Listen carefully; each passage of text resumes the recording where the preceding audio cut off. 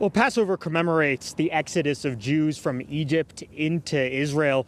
And amidst this recent surge of anti-Semitism, one woman from Squirrel Hill tells me that she and her family have had conversations about leaving the U.S. for Israel. If Jews here are wanting to move there, then that means that there's a problem here. And because of our history, a lot of Jews are asking the question of, what's our line in the sand?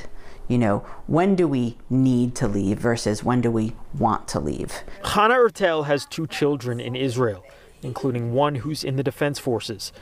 The phrase often uttered toward the end of the Seder, "next year in Jerusalem," has taken on greater significance in her family.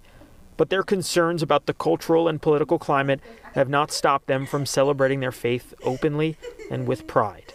While the Jewish Federation of Greater Pittsburgh encourages Jews to remain vigilant, they emphasize that they're not aware of any active violent threats in the area and that people should carry on with their Passover plans as normal.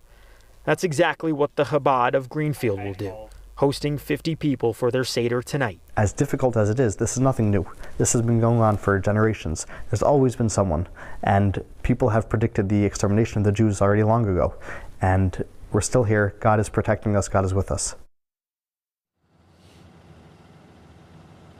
As for the incident on the north side, the FBI would not confirm for us whether they're investigating the incident, but the Bureau did say that they're aware of it. Reporting live from Squirrel Hill tonight, Mike Valenti, Pittsburgh's Action News 4.